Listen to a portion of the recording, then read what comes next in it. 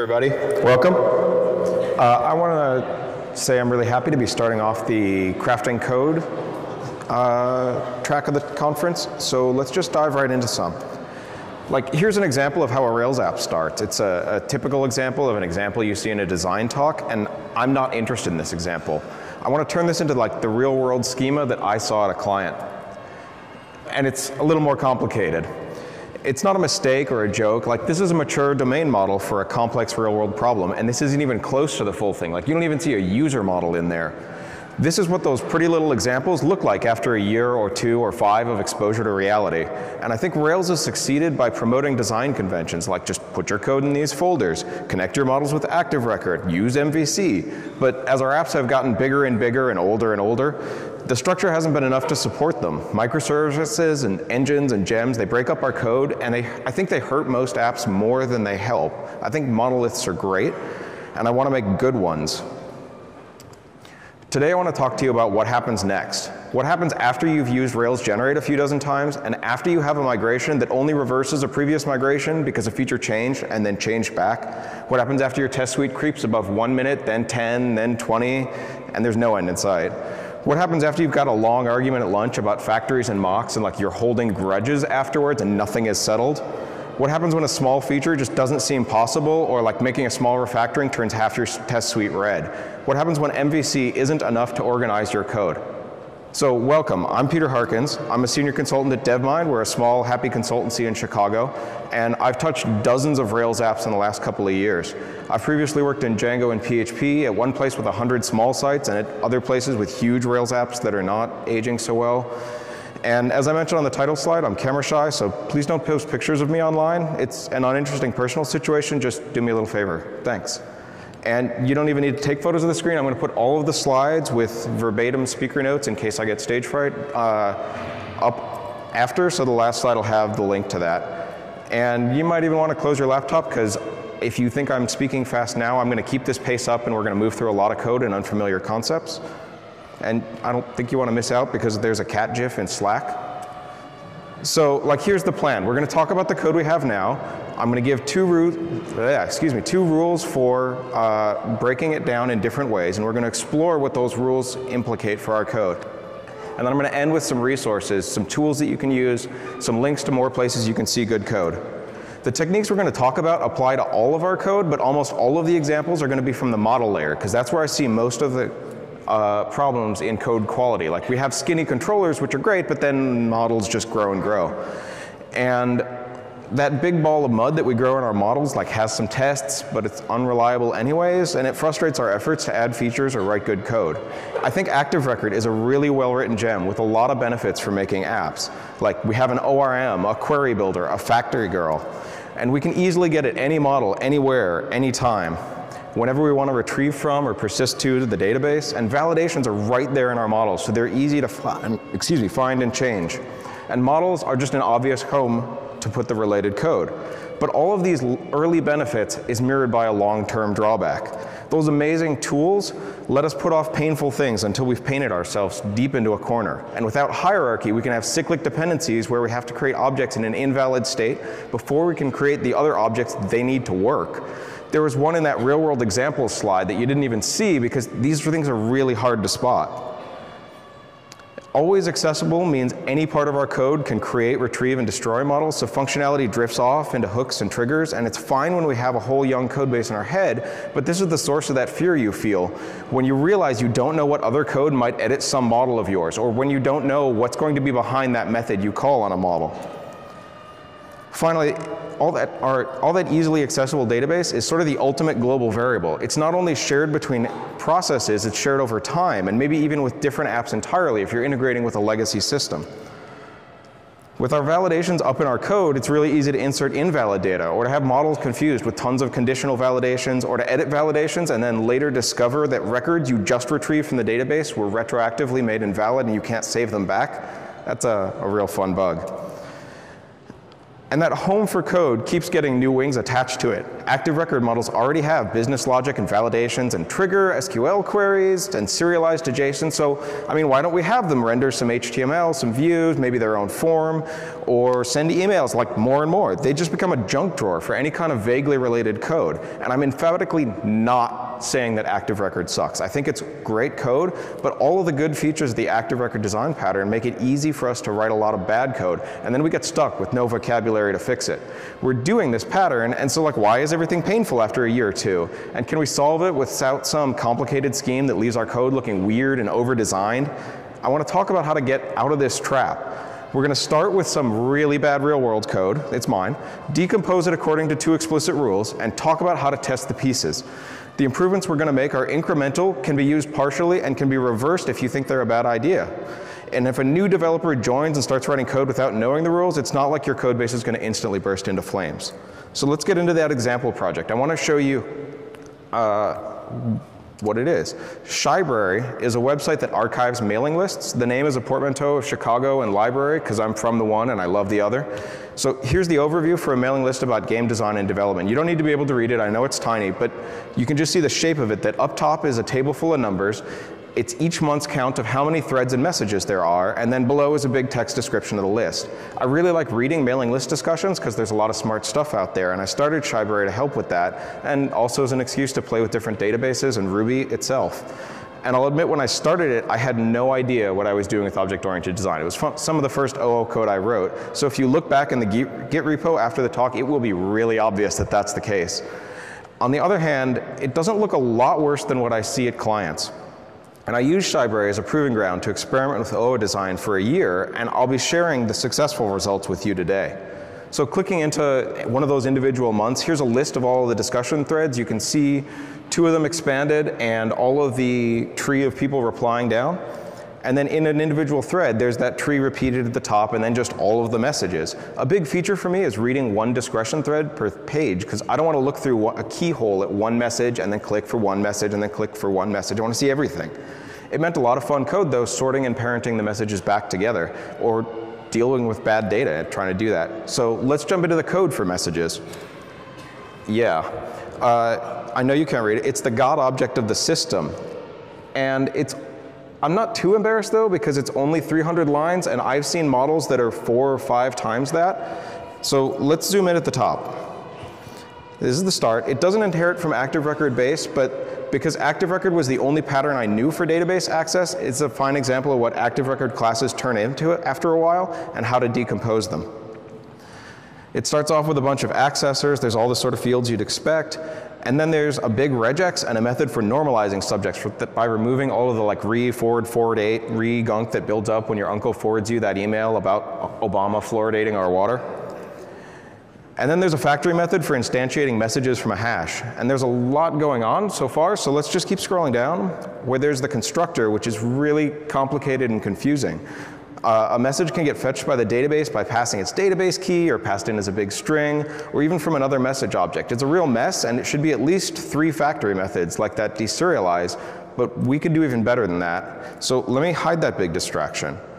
The call number variable is the unique ID for each message, so it's really important, but it's an optional variable all the way at the end of the arguments. And I papered over that by having an exception down below to keep the message from living in an unusable, invalid state for too long. There's a nice idea working here that objects shouldn't be seen by the outside world in an invalid state, and we'll find a better expression of that later. But there at the end, it extracts some metadata like subject to instance variables. So let's look at how it does that. It calls this method, extract metadata, calls this load subject, and then it falls back to a placeholder if it can't find one. And then it knows if the subject looks like a reply using that bid regex, and it has another method that's instance level that calls that class method. Message kind of goes on and on like this, but we've already seen enough code that I have examples for the rest of the talk. And we're going to extract those clumps of related code that work on the same variables to objects called values. I promised you 2 rules, so let's talk about them and apply them to this code. The first one is that values are immutable. When we call a method, we know it'll give us the same answer it did last time. Unlike that message object where maybe we could ask it its subject and then yield to some other code, and then we look at the message again and it could have a new subject. This is really closely related to referential transparency, if you know that, but I'm not going to try and split that hair. For example, in the code you write now, integers are immutable. When you have 3 and you add 1, you get a new int, 4. You don't update 3. We also use dates immutably, adding and subtracting them to get new dates. We might have a date variable like posted at that changes, but the date April 23 doesn't turn into some other date. You can't turn Tuesday into Wednesday. The variable and the value in it are separate things. Code that's immutable, like values, cannot call code that's mutable because then it can't guarantee it'll give the same answer. If my expiration date were to ask the user what plan they're on, it might end up giving us 2 different answers because the user changed account types or something. The second rule is that values don't have side effects. They don't do anything another piece of code might see besides return. They don't read from an API, they don't save to the database, they don't look at files on disk, and they don't update an attribute on another object. They just return. Code that doesn't have side effects cannot call code that has side effects. To use a mathy term, like mutability and side effects are transitive. If a method uses code that mutates or has side effects, then that method is mutable or has side effects. Like if you've taken a vow of nonviolence and you hire someone else to beat up someone you don't like, that is totally cheating on your vow of nonviolence. When we ask a subject for its normalized version, it calls a method that goes and talks to the database. Well, then that would be the same to us as if the subject directly was talking to the database. So we're going to take those 2 rules and we're going to make them real by extracting some values from that message code. So here's the call number. Now it's a proper class. Since it's the unique key for each message in Shibari, it really matters that these things are valid and correct. And it enforces that validity with an exception. A value is never allowed to be in an immutable state, because if it's immutable, it can't ever change to a valid one. And there's another reason too. If an object can be invalid, every method that uses that object has to wonder which it's getting, real or fake, because they'll act differently. It's sort of a violation of the RailsConf substitution principle. Finally, call number uses a great little gem called adamantium. After the initialize method, the whole object is frozen so that an exception would be raised if anything tries to mutate a call number. If you've used freeze in Ruby with objects, there's a couple of weird little edge cases, and adamantium does what you'd expect. Adamantium guarantees our immutability. So I want to look at the second value we're going to take on a message. Here's the front half of it. Subject starts out really simple. It just has a simple initializer that wraps up a string. And like call number, it uses adamantium to enforce its immutability. It also uses the standard library's forwardable module to delegate some methods. So if you ask a subject for its length or try to sort it, it just makes the string that it wraps up do all the work. Subject also uses equalizer, another great little gem that takes a list of attributes and generates double equals and other equality methods, as well as hash if we need to use it as the key in a hash. And it's kind of weird to me now how few of our classes in default Rails code implement basic Ruby interfaces like equality and hashing. I think maybe that's a sign that we're too framework dependent, but I'm not really sure. Here's the back half of subject, which has those methods that we saw, including that regex. And all the code related to subject lives in the subject to object. So you can just ask a subject if it's normalized. If you have a string floating around, you don't have to go call a class method on the message. So those are values. We've started breaking down our active record models into less complicated pieces by finding methods that use the same attributes and variables and pulling them out to their own classes, like subject. Or when the model knows an awful lot about an attribute's behavior, like how message knew what it meant for a call number to be valid or not, we pull that out too. This is the extract class refactoring, and there's nothing special yet. To make that class into a value, we'll make it immutable and remove its side effects. That doesn't mean a method can't have a local variable that changes, because that's usually an easy way to write methods, but from the outside, you can't even see that it's there. We always get the same answer for the same arguments. When we extract those values, they'll want the common Ruby methods I talked about on subject, and maybe some less common ones, like if the value can be used in place of a string or integer, like subject can be used in place of a string, then it'll want toStr or toInt. And finally, really early on, you'll be tempted to have values call or return active record objects, because so much of our code lives there now. Don't do it. A value can't guarantee it's immutable and has no side effects if it's calling methods on another object that might do exactly those things. The simplest way to use a value from an active record model is to write your own getter and setter. Subject can be saved as a string to a varchar column. The spiffier way to do this is to use composed of in current Rails or the new attributes API in Rails 5, and we're missing a Sean Griffin's talk on that right now, which I'm sad, but it'll be on confreaks.tv. For complex values that are made up of more values, like a street address value might have a country value, maybe you'll save it to multiple columns or maybe its own table that you reach by a foreign key. You'll just keep modeling your tables the same way that makes the most sense to you. Nothing changes at the database layer. This is just OO design. Then when we test values, we can do it without a lot of things because they're very small and predictable. If a value is built up out of other values, it's trivial for our tests to integrate down through them. We don't use mocks and stubs because we don't need to ensure that side effects do or don't take place. And we only write assertions on the result of calling methods because nothing else will change. Additionally, we can do really cool things like automatically generate property-based tests, though I don't have time to get into that. So that's values. They're immutable and they have no side effects. They're often quite small. I'm sure you've guessed we're going to fill in the rest of this chart, but it's going to go a lot quicker because we're only loosening those two restrictions. So this is the halfway point of the talk. I don't know how you're feeling. I kind of threw you in the deep end, like, you know, my cat after his bath. No, but I think generally people have this. I'm not seeing too many confused faces, but this is a good time to just kind of take a breath, and if you have questions, you should wave at me like right now.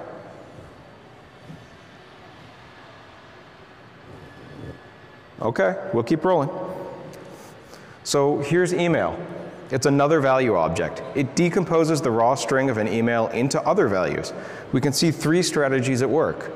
First, message ID just extracts the message ID header to build a value, and it's done, that's all. Second, subject extracts the subject header, or it falls back to a placeholder if the header is missing. It also builds a value. And then finally, from extracts the from header and returns a string. I looked through the code, and I don't really do anything special with the address, so there isn't any point in making them more than a string. Not everything has to be a value. We extract values because they help, not because it's something we always have to do. This is a talk about practicality, not about like religious extremism in our design. All those values we saw didn't have identities. If you have two subjects that are equal, it doesn't matter whether you're using the one in variable A or variable B. And that's the same with the email itself. If all the headers and all the body is the same, you have the same value. Whereas with people, if you find another Peter Harkins, it doesn't matter that we happen to have the same name or we have individual identities. Even if we were roommates and had the same address or other attributes were the same, we'd still have separate identities. And the flip side of that is true. Even if I change my name, my address, my phone number, every attribute you keep in your user table, I still have the same thread of constant identity. And mutability is right there in our definition of identity. So we need something separate from values. And we're going to call those mutable objects that have identity entities. But unlike values, entities also don't have side effects. So let's look at two examples. First, we're going to have the new message class. With all those value objects and more pulled out, message gets pretty thin. We initialize with the call number, that unique ID for each message that we extracted to a value. And we just saw the email, the value that builds up more values like subject. And slug is the ID for the mailing list that this message belongs to. We didn't look at that example because it's not really different from call ID or call number, but it's used in the URLs and headlines. And we delegate some methods down to values so that outside code isn't violating the law of Demeter to get at the data it needs. The code that interacts with message didn't even change much at all. But message is not just another value. The email and the slug instance variables are mutable. Email is mutable because sometimes I find a better copy of an email in a new archive and I want to re-import. Maybe it has better headers or it fixes a character encoding issue because those are all over the place. And slug is mutable because sometimes an email gets CC'd to two mailing lists at once and I file them both in the same list instead of splitting them up. So to make really sure it's clear, if the email and the slug instance variable can change, that means it can be replaced with a new email or slug, but the email itself never mutates. Like it's the difference between a variable and the thing that's stored in it. So speaking of list, here's the list entity. It looks pretty similar. The slug is the identity and the various fields are mutable. There's our friend equalizer again because it's just handy. One of the interesting things is how little code there tends to be in entities. Their job is to have an identity and wrap up values, not run a lot of code for us. The decisions about our business rules naturally get pushed down into our values, and the dependencies of which classes we use float up into our entities. We're going to see more of this later. And you're probably thinking, okay, entity is a fancy name for active record model, and they're really close, but they're not the same. The biggest difference is that active record models have side effects, lots of them. When we call a model, we don't know if it'll trigger a save or reload an association or call into some other web of models that have side effects.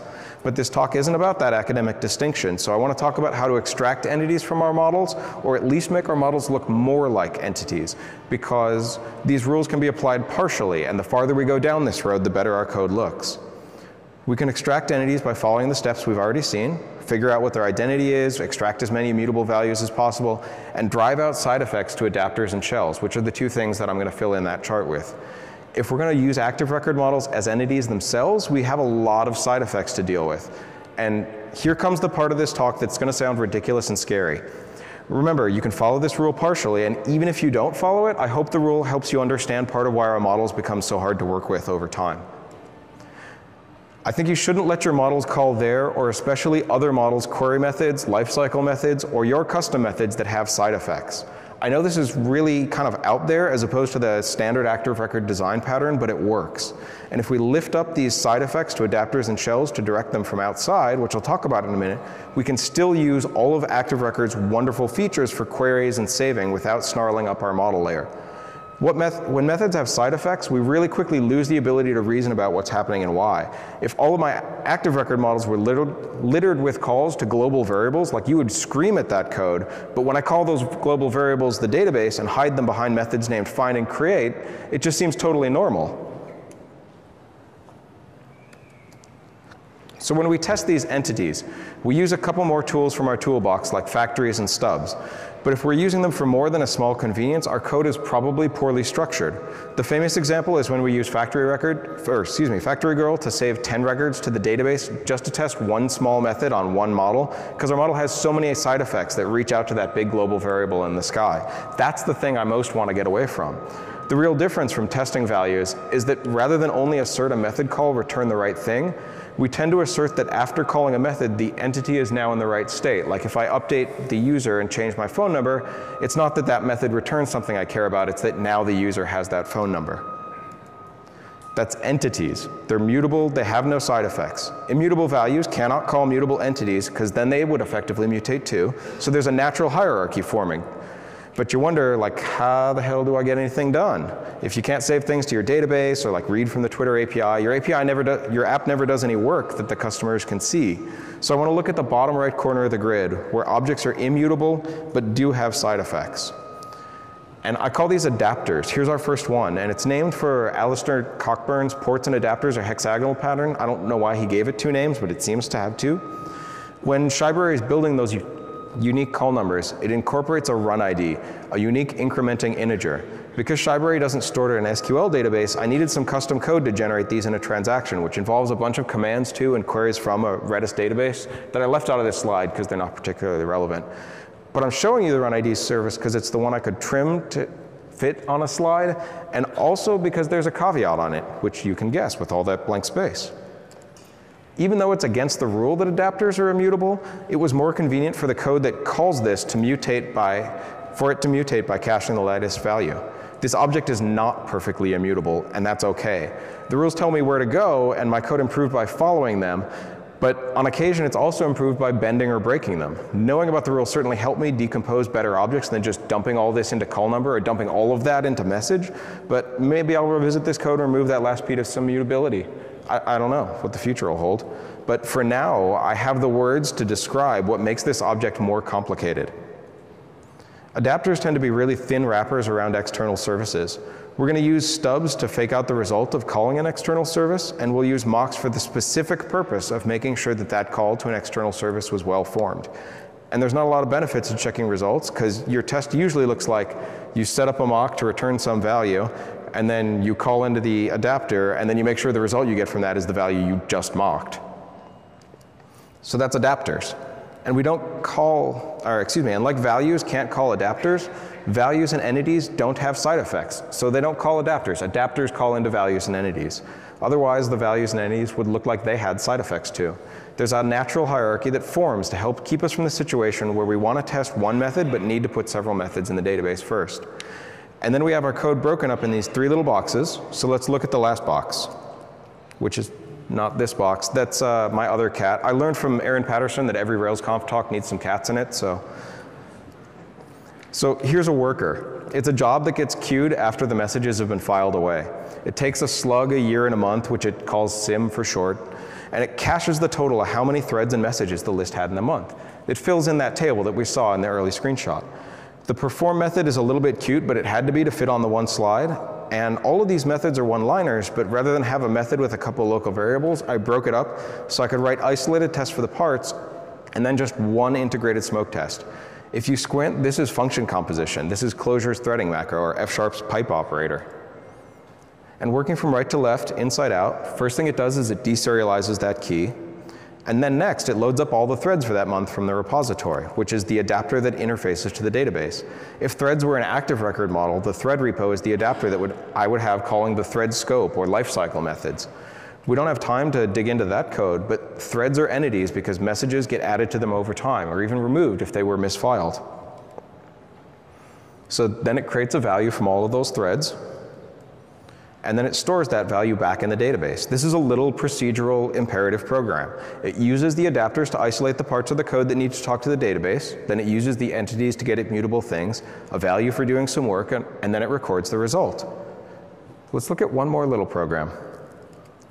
If you haven't seen Sinatra before, this is a route and a controller action all wrapped up in one. So when somebody gets at the page for a list to display all those mount counts, this is the code that runs. It just goes and talks to some adapters, and then it builds up a result. And rather than use another adapter to save things back to the database, it uses Haml to return a web page. But it has almost exactly the same shape of talk to adapters, talk to the things that they give you, and then do a little bit of work at the end. These programs are called shells. They coordinate those specialized objects to do meaningful work. It's their job to manage the dependencies, and the classes they use make all of the decisions. We keep them because they don't have the restrictions on, we keep them small because they don't have restrictions on mutability and side effects, so they're harder to reason about. A shell might not be a single method or a single object like the month count worker, and it might have several methods, like the web front end has a half a dozen URLs at least. When adding new code, it's easiest to first add a first draft to the shell and then extract pieces out into entities and then values and adapters according to the rules we've talked about, which is another way of saying that we can take the code we already write and break it down by these rules when it helps us to write better programs, not all of the time. So finally, testing these shells. We're going to use all of the tools in our toolbox here. We haven't talked much about fixtures, but I only like to use them with real-world input, especially the stuff that's invalid. Otherwise, we can end up in the situation where changing one piece of test data can cause more than one test to fail, and we won't know if that test failure was intentional or incidental. We might test on the result we get, like that web page we rendered, or we might check that the right thing is in the database, or that we told SendGrid to send an email. This is the only place where we write integrated end-to-end tests. I'll write one happy path test where everything is wonderful to make sure all the parts are talking to each other, and then as needed, I'll write regression tests when I'm fixing a bug I can't isolate it. But I want to think hard on those regression tests and try and break things down to write more isolated code, especially contract and collaboration tests. And there's one thing missing, which is the question mark that's floating over your head, which is like, this is kind of bullshit because this looks nothing like my Rails app. So I have to add one thing to my slide, which is other.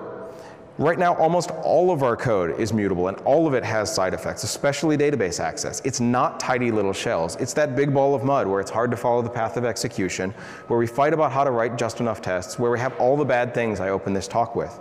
And I promise to write tests for each of the types of objects, so yeah, I don't know. I mean, every test is integrated. Even the ones that lived in the folder called unit were integrated, and we have to use every trick and tool we have just to have a little bit of confidence our code works. Dealing with those big buckets of other code is why I took so many notes on great books and talks like the ones on these slides, and then experimented and experimented until I realized I was seeing some rules for decomposing my code, and I had a lot more understanding of why more experienced developers gave the good advice they did. And I'm really glad to have shared these rules and how you can use them to decompose your code into reliable, comprehensible pieces. They've worked for me on a non-trivial project, and they've worked for me on client code.